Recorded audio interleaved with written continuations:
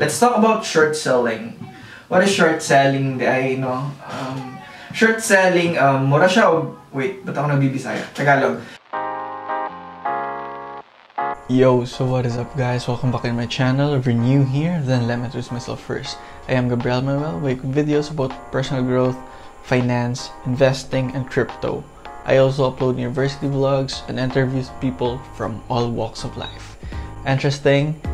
Then like my videos, click that subscribe button, and hit that notification bell for you to stay updated.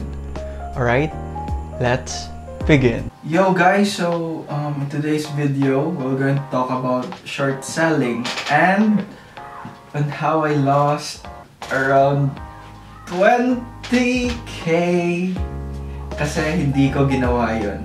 But anyway, I don't know kung naninibago kayo, but I enjoy this setup, you know what I'm saying? Like, very vlog type talaga siya. Yung tipong, eto, I'm just the normal me, hindi yung tipong nag-a-act pa ako and everything like that. Although meron akong script behind me, pero like, it's not actually script na talaga. It's more like of a flow na lang ng sasabihin ko.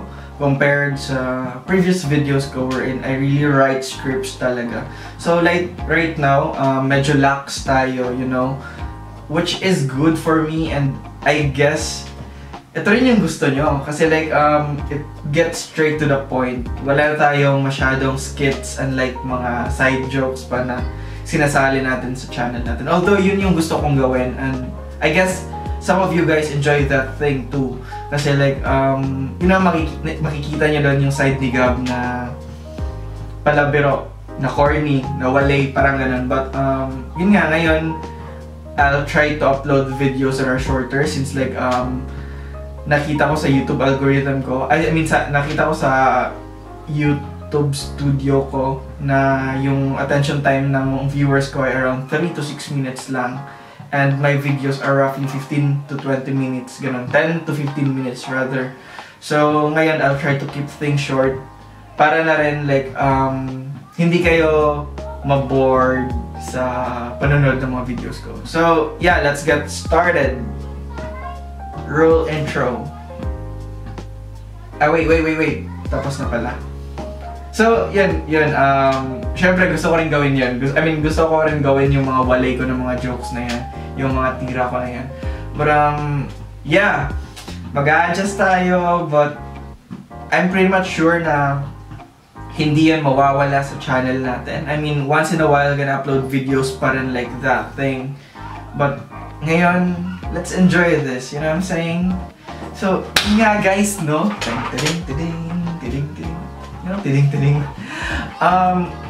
I lost more or less 20K in my crypto, and here's why. Let's talk about short selling.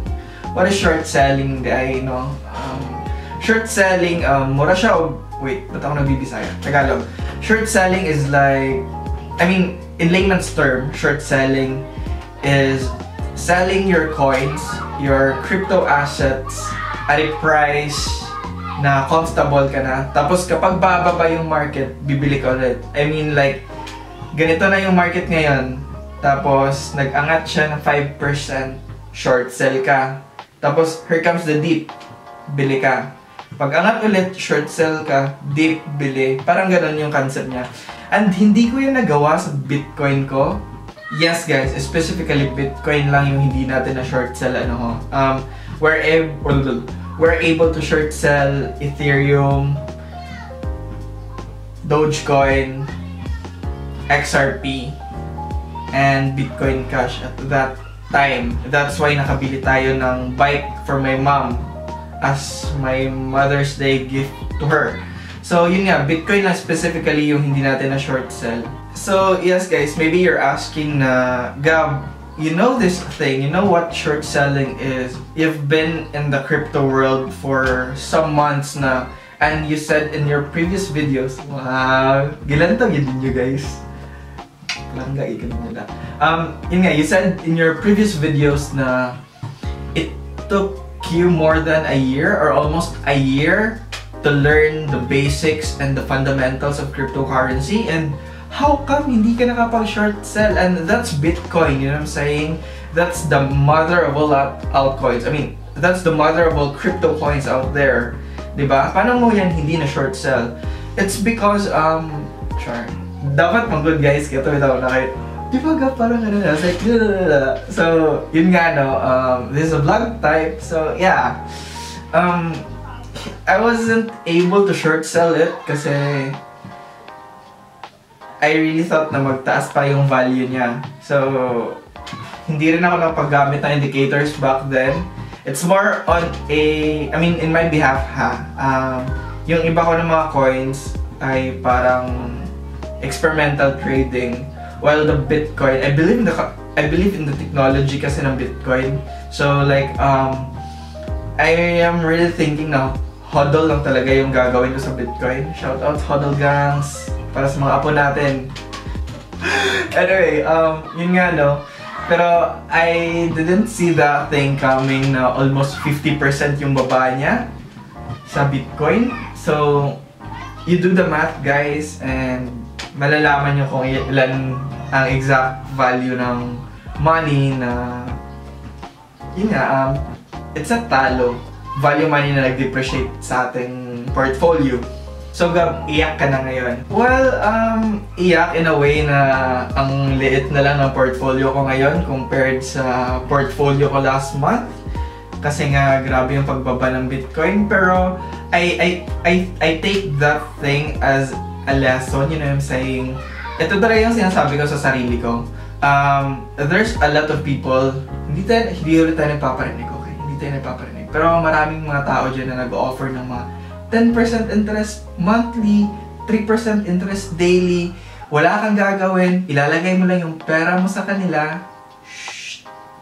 Tapos at the end of the day, kukunin mo with the interest na sinasabi nila.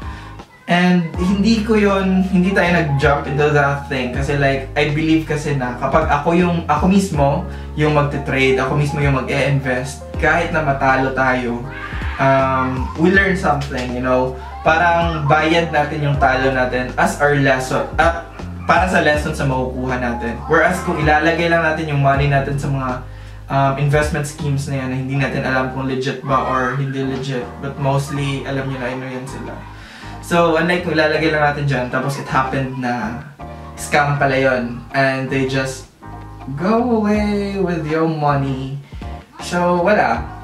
You don't learn something. I mean, you learn something na hindi na ulit maglalagay ng pera sa mga ganyan. But as what I have noticed sa mga Filipinos, wala. They keep on believing things that are too good to be true. But anyway, I guess we're bit off na sa main topic natin. So yun nga, no? That's the main reason kung ba't tayo medyo malaki yung baba ng pera natin sa portfolio natin for our Bitcoin assets. Kasi hindi na nakapag-short sell. So, yun. Last thing lang ulit, no? Let's not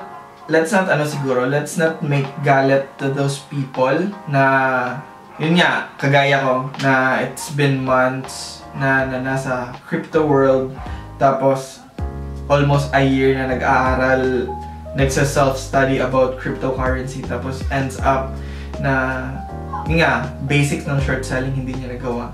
Kasi iba talaga guys, if you experience it firsthand, it's like ano kasi, na madali siyang sabihin na kapag magre-raise ito ng 20% benta ko na. Pero if you see the charts talaga guys, if you see your candlestick na paangat ng paangat lang siya, you keep on telling yourself too na, baka magiging 30% pa to. Baka mag 45%, baka mag 50%. And all of a sudden, here comes the dip, the first dip. Then, naging 5% na lang yung interest mo.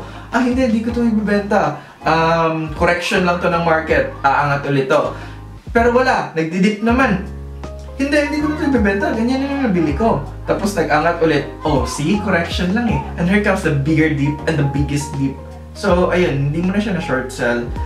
Kasi meron talaga tayong side na ganyan, which is, yes, I talked that thing in my previous video na it's an emotion-driven market.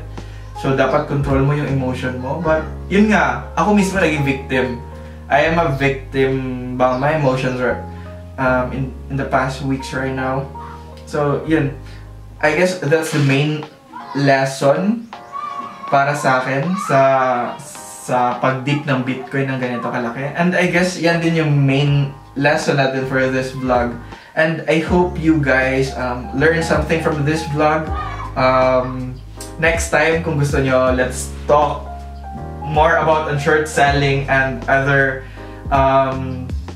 crypto terms. You know, maybe maglalagay tayo ng crypto terminologies part 2. Kasi, yun nga, di ba mayroon tayong mga bagong words like deep, correction, market error, short selling, parang ganun. So, lalagyan natin yan. Maybe maglalagay tayo ng bagong video. But for now, I guess that would be it. Kasi like, ang igang na, no? What's igang? Ang init na. Kasi I just turned off my aircon to film this. And nandito tayo ngayon sa man cave ko. And it's less than 6 square meters. Tapos contained talaga siya. I don't know kung naririnig niyo yung aso sa labas. That's Nala and Gray. It's their birthday today, May 26, 2021. It's their first birthday. I don't know rin kung naririnig niyo yung mga tao dun sa labas. Those are the kids na neighbors namin na naglalaro ng basketball since like it's around 3:38 na ng hapon. So yeah, gonna turn on the aircon na. And igal na kayo guys, so maghubo na to.